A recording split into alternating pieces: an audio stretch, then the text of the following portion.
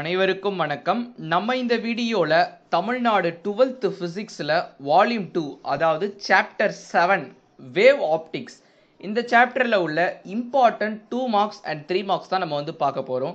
இது இம்பார்ட்டன்ட்ன்றது சொல்ல முடியாது. இதை நீங்க படிச்சுட்டு போனா போதும். பிகாஸ் அந்த அளவு நான் கொடுத்திருக்கேன். புக் பேக்கும் கொடுத்திருக்கேன், புக் இன்சைடும் கொடுத்திருக்கேன். இதை படிச்சுட்டு போனா பப்ளிக்ல உங்களுக்கு கன்ஃபார்மா இங்க இருந்து தான் கேட்கறதுக்கான அதிக சான்சஸ் இருக்குது. both book back and book inside ரெண்டுமே நம்ம பார்க்க போறோம். எதன் அடிப்படையில் பார்த்தீங்கன்னா reduced syllabus பத்தி அடிப்படையில் தான் நம்ம பார்க்க போறோம். ஸோ ஃபர்ஸ்ட் கொஸ்டின் பார்த்தீங்கன்னா வாட் இஸ் வேவ் ஃப்ரண்ட். இந்த வாட் இஸ் வேவ் ஃப்ரண்ட்ன்ற கொஸ்டின் ஒரு புக் பேக் கொஸ்டின். இதனுடைய ஆன்சர் பார்த்தீங்கன்னா பேஜ் நம்பர் 54ல இருக்குது. Second question state Huygens principal. So இந்த ஹைஜன்ஸ் பிரின்சிபல் பார்த்தீங்கன்னா புக்கில் கொடுத்துருப்பாங்க. அது எப்படி இருக்குதோ அதே மாதிரியே எழுதுங்க. இந்த ஸ்டேட்மெண்ட்லாம் நம்ம மாற்றக்கூடாது. மாத்தினா நமக்கு மார்க்ஸ் ரெடியூஸ் பண்ணிடுவாங்க. ஸோ இதனுடைய ஆன்சர் பார்த்தீங்கன்னா 55ல இருக்குது book back question. So Huygens principal use பண்ணி லா ஆஃப் ரிஃப்ளெக்ஷனை ப்ரூவ் பண்ணுறது, லா ஆஃப் ரீஃப்ராக்ஷனை யூஸ் பண்ணுறது. ஸோ அது பார்த்தீங்கன்னா நம்ம 5 மார்க்ஸில் படிச்சிருந்தோம். அது 3 மார்க்ஸில் கேட்டாலும் உங்களுக்கு எழுத தெரியணும். அது நீங்கள் சொன்னது வரலன்னு சொல்லக்கூடாது. அது நம்ம 5 மார்க்கில் சொல்லியிருக்கோம். என்னப்பா 5 மார்க்குன்னு சொல்கிறேன், 5 மார்க்ஸ் வீடியோ நம்ம போட்டிருக்கோம். ஸோ உங்களுக்கு தெரியலனா லிங்க் டிஸ்கிரிப்ஷனில் கொடுக்குறேன், செக் பண்ணிக்கோங்க. Third question what is interference. So இந்த கொஸ்டின் பார்த்தீங்கன்னா book back question page number 58ல இருக்குது. And fourth question difference between constructive and destructive interference. So பார்த்தீங்கன்னா யங்ஸ் டபுள் ஸ்லிட்ல நம்ம படிப்போம். ஸோ கன்ஸ்ட்ரக்டிவ் இன்டர்ஃபரன்ஸ்க்கும் டிஸ்ட்ரக்டிவ் இன்டர்ஃபரன்ஸ்க்கும் என்ன டிஃபரன்ஸ்ன்றது பேஜ் நம்பர் 59ல இருக்குது. Fifth question what are கொஹியரன்ட் sources. அதனுடைய answer பார்த்தீங்கன்னா 61ல இருக்குது புக் பேக்.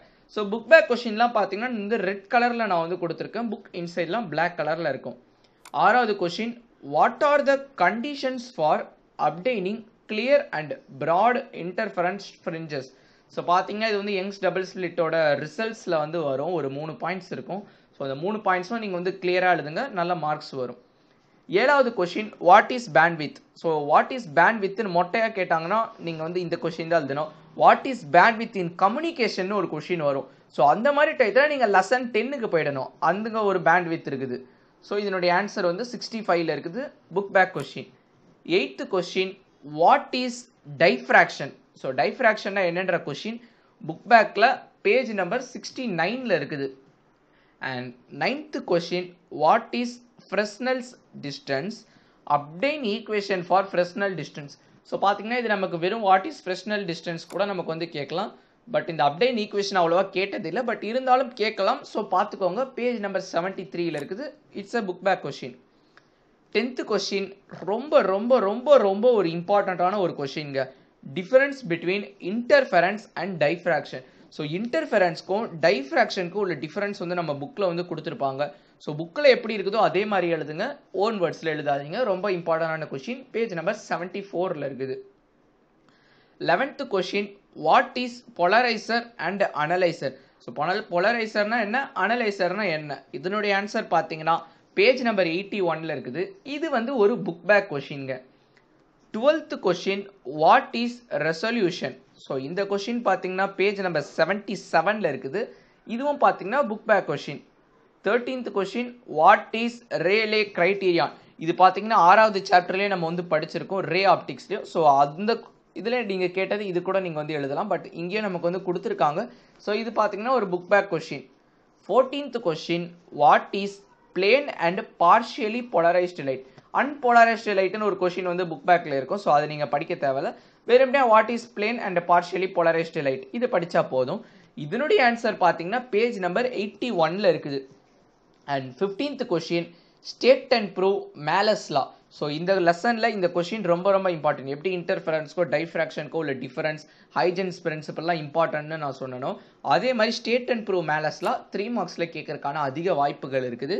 புக் பேக்கில் பேஜ் நம்பர் 81ல இருக்குது. And 16th question uses of போலரைட்ஸ். So uses of போலரைட்ஸ்ன்ற question ரொம்ப ரொம்ப இம்பார்ட்டன்ட். அடிக்கடி கொஸ்டின் பேப்பர்ஸில் கேட்ட கொஸ்டின், நல்லா பார்த்துக்கோங்க. பேஜ் நம்பர் 84ல இருக்குது. It's is also A book back question. 17th question what is polarising angle. Obtained it's equation. So பார்த்தீங்கன்னா இதை பெரிய அளவில் கேட்ட கொஸ்டின் இல்லை. பட் இருந்தாலும் நீங்கள் இந்த கொஸ்டின்ஸ்லாம் படித்தா பப்ளிக் எழுத முடியும் அப்படின்ற கான்ஃபிடென்ஸ்க்காக இந்த கொஸ்டின் கேட்டாலும் உங்களால் எழுத முடியும். அதுக்காக இந்த கொஸ்டின் கொடுத்துருக்கேன். ஸோ இது பார்த்தீங்கன்னா புக் பேக்கில் பேஜ் நம்பர் 84ல் இருக்குது.